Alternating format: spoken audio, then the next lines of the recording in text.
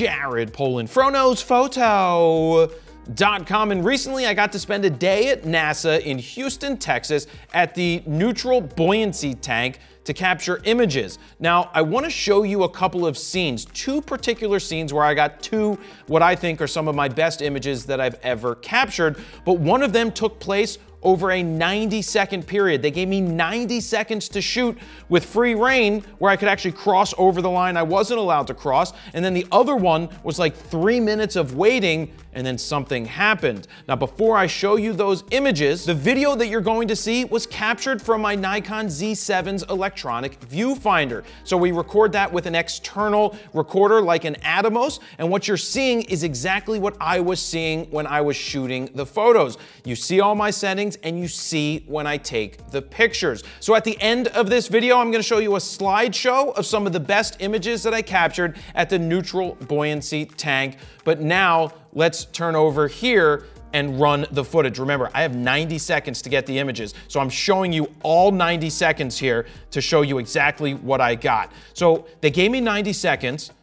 Before, when they were getting the astronaut set up in this area, I wasn't allowed to go into this area to get pictures. So when he's like, dude, you could go do this, I was like, all right. I had the 24-70 on there, the 2.8 Z lens. You can see my settings, 1/125th of a second at 2.8, ISO 800, and I'm just going for just these full body shots, then turn the camera and get some portraits. But what I really wanted to get was a pretty well-rounded story, which is get some wide angles, get some tights, get some mediums, and that's why I moved off to the side to try and get these images. Now, these weren't the best of the best, but what I really wanted to do was switch over to the 105-1.4, which is what I'm doing right now. Go into my bag, switch lenses, 105-1.4. For whatever reason, let me pause it here real quick to show you my settings. I'm at 1/125th of a second at f1.8, ISO 800. I have continuous autofocus on. I am not using IAF because I could not trust it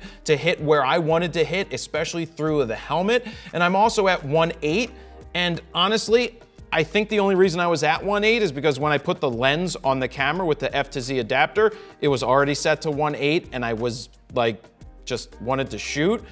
Normally I would have put that at 1.4 because I think the Z7 would have done a perfect job nailing the eye, but it was at 1.8, my exposure looked fine, and now we can see what happens. So quickly you see I dropped the ISO to 640 and I start shooting right away. As soon as his eye turns, let me rewind and show you this, watch this. So here's where his head is looking off to the side. Boom, as soon as he turns his head, I'm capturing images and my focus point is already right here on his eye. I knew it needed to be on his eye. That's what I'm looking for. Why would I focus on the nose? Why would I focus anywhere else other than the eye? So as you saw right here, when I got my composition right off the bat, you can see that I'm putting the focus point right on his eye. And then as soon as the head turns, I started shooting. And this is where I got, I think, the most amazing picture that I could have possibly gotten of an astronaut. And by the way, I'm letting it play out here because this was just maybe 30 seconds that I had with this, and I didn't want to overstay my welcome.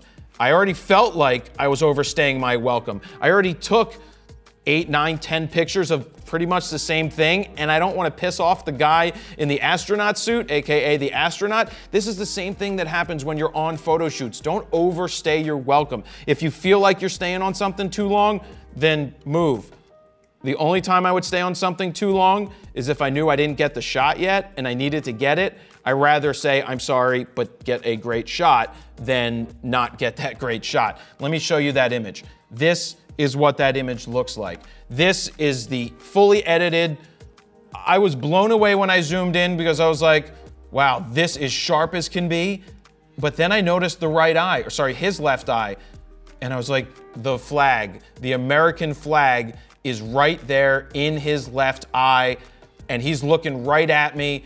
I just love the composition. He's pretty much centered where he needs to be. I also noticed right here, we have more American flags, and I just thought that this was a fantastic image. Now's a good time to tell you that I'm gonna let you play with this RAW file. You can download the RAW file over on my website. You can use it for personal use. That means if you would like to print it on your printer at home or order it from Adorama Pix or someplace like that, you are more than welcome to do that, but do not try to sell it as your own because it's my photo and it's for personal use. But if you would like to purchase a print from me that is either signed or signed and numbered as a limited edition art print, the link is up on the screen where you can go ahead and do that. There's a bunch of different sizes, but like I said, if you'd like to print it out and print it on your own, it's just not going to be signed.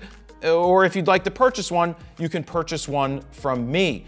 Now, the second shot is this image right here. So what's happening here is the astronauts were already put into the water and he bobbed up, which I didn't think was going to happen, and I nailed it. The eye just came out of the water, and what makes it perfect is the fact that he's looking at me. I got to tell you this. I waited in the same spot, shooting some photos of him in the water. We're gonna fast forward through that section in just a second. But I waited, focused in on him, just getting pictures of him in the water, waiting for the water to stop moving, just so that I could get a clear shot of him down there. I thought he was already down. I didn't know he was gonna pop back up. I'm staying focused right there on him with a 70 to 200 2.8. I'm fast forwarding, as you can tell, but I'm taking pictures of him in the water. I didn't think they were gonna be great or anything, but I thought it was kind of cool that he's just floating there. I realized that he starts to pop up a little bit. Watch this. See, he's popping up. And that's when I put my focus point where I think his eye is gonna be coming out of the water. And this is where I have the vision of capturing an image with him popping out and having his eye come up. You see that right there? Let me go back. That's not the keeper image that you just saw. That's not good enough because it just doesn't look good. So I waited and waited again. I took a couple. That one didn't work. He goes down. None of those shots were as good. I don't know why I stayed on the pool knowing that he was already in. I could have packed up and started to walk away, but something told me to just get on my knee on the side of the pool and just stay focused with the 70 to 200 just in case something happened. And it did happen. But the first time he bobbed up could have been the last time, and it wasn't even a good shot.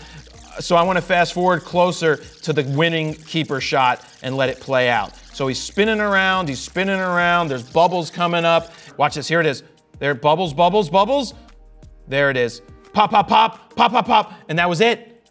You see how fast that happened? Let me show you again. Pop, pop, pop, pop, pop. I know I don't need to say pop, pop, pop and give you sound effects, but that's how fast it happened. He comes out of the water. My focus point is right there on the eye, and I nailed it. I'll show you that image right here. Nailed it. That came out of nowhere just because I stayed patient and I waited there for 2-3 minutes until something happened. And sometimes you wait for 3, 4, 5 minutes, an hour, and you never get the shot. In this case, it popped up and he was looking at me. So part of it was the luck of him looking at me, and the other part was I was prepared to capture it just in case I did get lucky. Again, the point of this video was to show you how quick some of this stuff happens. There's sometimes that people leave comments like, I would have done this, and I would have done that, or I would have used this lens, or I would have used that lens. When you've got 90 seconds to shoot, you're just going on emotion and your skill set. Because I've been doing it so long, you just feel it out. Now, that doesn't mean that I'm gonna get a winning shot every time. It may not happen, or I may mess up. In this case, I had the 90 seconds, and I think I got one of the best pictures I've ever taken. And just these two photos, even though these two images can stand on their own, I still do have a pretty good photo story of the astronauts getting dressed, and you're gonna see that at the very end of this video when we run a little bit of a slideshow. But again, I wanna remind you that you can download this RAW file over on the website. It's for personal use. Do not try to sell it, or if you'd like to purchase signed and numbered limited edition prints from me, the link is up on the screen as well as down below. And I wanna thank you guys very much for watching. If you liked it, give it a thumbs up. Leave some comments down below if you have any questions. And now I'm gonna sign off and then show you the slideshow. Jared Polin, FroKnowsPhoto.com. Roll the slideshow.